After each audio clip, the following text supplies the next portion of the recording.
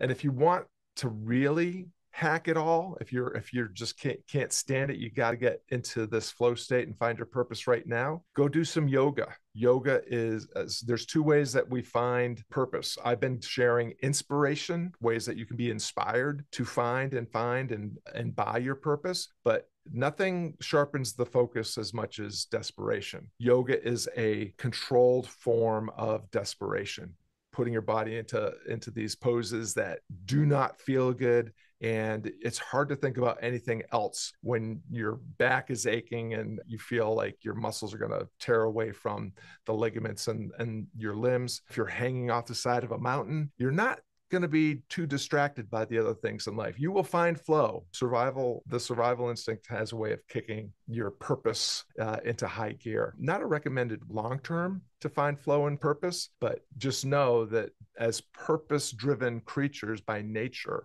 it's always there, and decide how you want to access it. Desperation or inspiration. Inspiration is the earned path. It takes a little bit of time. It takes a little bit of work. Everyone that I know that has done the work has said it has been its own reward, and it's changed everything.